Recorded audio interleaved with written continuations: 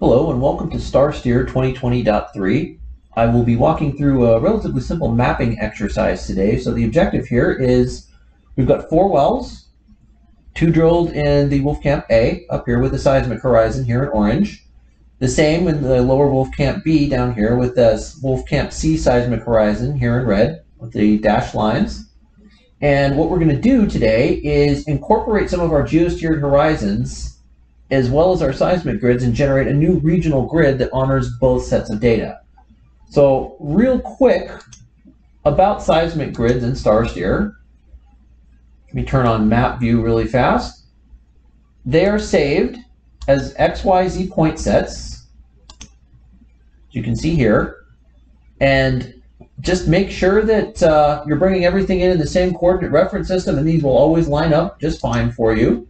You can import and export them in this format or others. And this is kind of how they appear in the map view here and can be manipulated in our grid format tab. So you can turn off the contour lines altogether and just have the color backdrop. You can change the color palette up here. There's a variety of options. Change your contour interval. Whether or not the contour lines are labeled. And what size label. I think I just maxed it off the screen there. And then the label interval, and this is just how frequently do they appear. So they're not even appearing on the screen, and here they're all over the place. So you want to try and pick one that's kind of a happy medium. So coming back in cross-section view, you can still use this grid format tab, much like you would in Microsoft Office. Come up here to line, and you can change the color, change whether it's dashed, what the weight of the line is, anything that you think looks good for your presentation. So let's zoom in here. We're going to work on this Wolfcamp A set of wells here. So we've got 2 wells up here with the target zones highlighted in green, and we're going to try and map this upper target base right here. So this is our first well, and I'll turn off well 2. Just because this grid horizon is currently displaying as it would project to well 1 here. And this is what we're going to start with. And for those who've been paying close attention to the details on the screen here, you'll see that I've got 3 segments turned off. 1 here at the land and 2 here at the toe of the well. Now, it's not a mistake. That's on purpose. And it will become important when I go to create my control points here. But this is how you exclude certain sections of the well from your control point creation. You deactivate these segments. You do it just by clicking on the bar here. So in this case, I don't want to include the section of the well during the land and curve, and I don't want to include the very toe. And you can do this for a variety of reasons. You can turn off segments if you don't have a lot of confidence in your interpretation over that interval. If you don't want to include calculation artifacts from the land and curve section of the well, if you don't want to include the toe of the well because your cone of uncertainty out there introduces more error into your grid than you'd like. And it's just as simple as deactivating these segments. So the first step for creating our control points here, I'm going to come into my well, open my interpretation that I've got named Final Interpretation.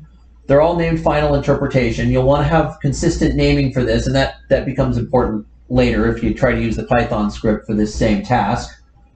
So here's the horizon I want to create off of, this Wolfcamp A upper target base, and you right-click on it, 2 points.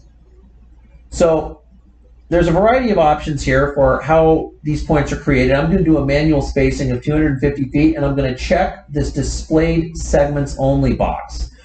This is where turning off the segments over here becomes relevant. So now it's not going to include segments that are not displayed in this control point creation. So I select OK. I've got a polygon file down here now. And that's how these control points are saved, is XYZ point sets here in our polygon section. So those are my control points. If I come to polygon format, I'll make the size bigger so we can see them. Turn it on, and there are our control points right there for that horizon. All right, and I can do the same thing for well 2. I'll turn well 2 on, make it active, turn off 1. And so there's the control points for well 1. Let's do the same thing for well 2. open my interpretation, upper A, target base, right click to points. Now we'll remember the settings I had last time, so 250 feet, displaying segments only. Okay. So here's my new file, my new set of control points for well 2. Let's blow them up so we can see them.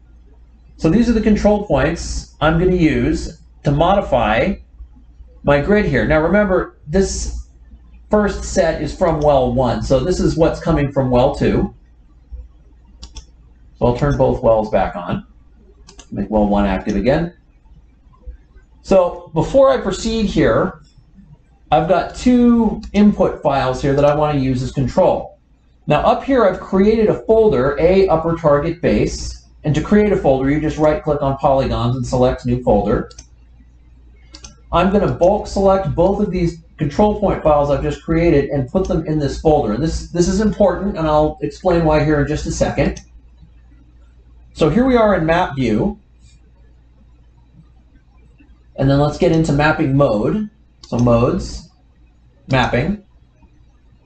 So the reason I need to put these 2 control point files in a folder is because in the input section here in the mapping mode toolbar, I can only point this at one target out of the polygon file. So it's bringing up what it sees in this polygon section here, but I can only point it at one thing. So if I point it at the folder, it will grab both of these now. So that's how you include multiple files. You have to put them in a folder. Okay, so let me turn this off. Let's turn on my land grids. So this is just a shape file for my section lines. So the next item down here is outline, and I'm going to come back to that in just a minute, as I am with grid. Grid is just, you're telling it whether or not you want to make a new grid, or if you want to replace an existing one. I want to make a new one. So here's your grid size, here's your cell size, and then it will default to this. You can change it if you want to. Here's where you can select from 3 gridding algorithms. For structure maps, we generally suggest convergent interpolation, but if you want to know more about the various gridding algorithms, you can just hover your mouse over the information button here. And trend is where you can direct it to include a seismic grid in the gridding process here. So I'm going to leave this blank for the moment and show you what happens if I just run based on the input data. So here's our new grid. As you can see, it's just created a small little local grid based off of nothing more than the input control that we had. And you can even see where I turned the segments off at the landing and toe ends of the well because it didn't include any of the gridding along that section. It's just covered where we had data. So, I mean, that's not really terribly useful, at least not for what we're trying to do right now. So I'm going to delete that one. And let's zoom out. So we need to establish the aerial extent of the grid we want, which is the seismic grid that we have. So to do that, and this is where the outline section up here comes in, you right click on the grid that you want to create an outline from, select to outline, and it's created another file here in your polygons folder, which is nothing more, if I turn the grid off, I'll even turn the land grid off, than a line around the perimeter of the grid, which I can now come up to outline and say use that as the outline. You can see the grid size just got a lot bigger. All right, I'm still going to create a new grid. Still going to use convergent interpolation, but I'm going to turn the trend box on now and point it at the Wolfcamp B seismic grid, this grid. So I'll turn on. All right. So if I run this now, see, now we've got our new regional grid. So before I display this, I want to verify the settings I have for the display of this grid so that when I turn it on, we can compare like-to-like settings. So interval increment of 10, label size 5, 10 interval. So let's make sure those numbers are the same. 10, 5, 10. Turn the labels on. So here is our new grid. We'll zoom in. And you can see it's flexed a little bit, or actually flex may not be the right word. It's been regridded to include the control from the horizons we just created. So we can verify that by coming back over here to our cross section. If I turn the new grid on and maybe make it a little more visible,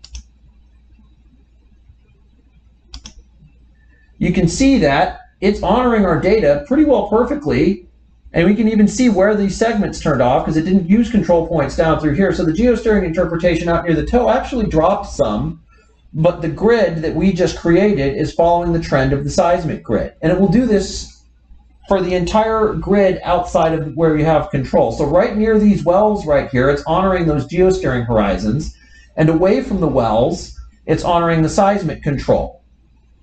So you now have a new regional grid that honors both your seismic control as well as your interpreted horizons. So if you were to then try and steer a well nearby, you've got an updated grid based off of your most recent operational data. Okay, so let's turn this one off. What about those Wolfcamp B wells that we had from earlier? Well, let's turn them on.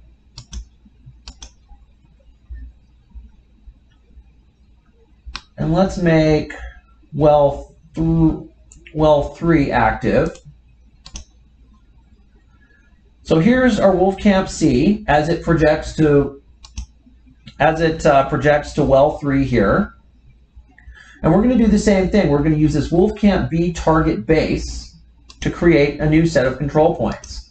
Except this time, I'm going to use a Python script to do it. So we have this script, create polygons from tops and horizons. It's in our tops operations template folder here. And the advantage this script has to the way I did it for the Wolfcamp B horizons is that this will do it in bulk. So I'm only doing it for 2 wells in this project, but if you're trying to run this on, say, 50 wells and you don't want to go through each one and select the horizon and select 2 points, this script will be your salvation. So, and it's a simple, this is our new Python script interface here in 2020.3. So I'm going to select the 2 wells I want to include. As I said, you can select a great many more than 2. And you just drag and drop it in here and it will insert those correct values. Or the correct syntax, more accurately. Then you come in, you find the horizon you want to use. So in this case, Lower Wolfcamp B target base. Drag that, drop it in the correct spot here. All right, and this is where you want to have that consistent naming scheme for your interpretations and your top sets. I've used Final Interpretation for mine. And then there's some optional scenarios. So I want to do a 250-foot spacing. I want to set an inclination start point of 85 degrees. That's telling it to not collect control points until the well survey hits 85 degrees. You're effectively cutting the curve and the vertical out of the well when you do this. There's an MD cutoff, and this is where you could try and cut off the toes of your well if you wanted to. In this case, I'm just going to collect the whole well, and if that's what you want to do, just make this an obscenely large number and you'll get everything. And then finally, the vertical distance between the horizon, your target horizon, and the lateral. If it is greater than what you set here, so in this case 30 feet, then it will not collect control points for that section of the well. And this is kind of your control for if the horizon becomes too far from the wellbore and you get less and less certainty for where that horizon really is, and this is where you can kind of control that. So you can make this really small, or you can make this really large, depending on how generous you want to be in that regard. So I'm going to go ahead and run this. All right, so points, Lower Wolfcamp B target base created. Close this. Lower Wolfcamp B target base, there's my polygon file, and it's put both wells in that one, and if you run this on 50 wells, they'll all be in that one file, so you don't have to create a folder. All right, so let's turn that off, and that off. Let's turn our seismic on, and let's go back to mapping mode. So in this case, I'm going to change my input to that Lower Wolfcamp target base, my new one. I can keep using the same outline because this B and this C seismic horizon have the same outline. Otherwise, you just use the same process to create a new one. New, except now I want to use the trend of the Wolfcamp C seismic. Run it. All right. So our settings here, remember, let's keep them the same so that when we compare, we're looking at the same thing. So 10, 5, and 10 again. 10, 5, turn that on, and 10. And there we go. We have a new grid that honors our control, and we can check that. So we turn this on. Again, I'll blow it up for you so we can see it.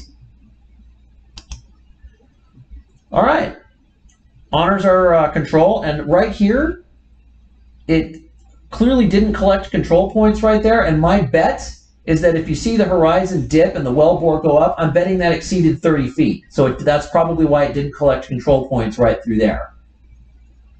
So that's mapping in StarSteer. These maps, as I've said, are XYZ point files, so they're very easy to import and export to pretty much any other software you'd like. You can do your mapping here in StarSteer and export the maps out. You can export the control point files out as they are still just XYZ target points. And if you want to do your mapping in something else, you can export your control and do it right in there, and then bring the grids you make there right back into StarSteer. We don't put any of these files in any proprietary format, so they are easy to move in and out. And with that, I will bid you all a good day. I certainly hope you learned something and wish you all the best. Thank you.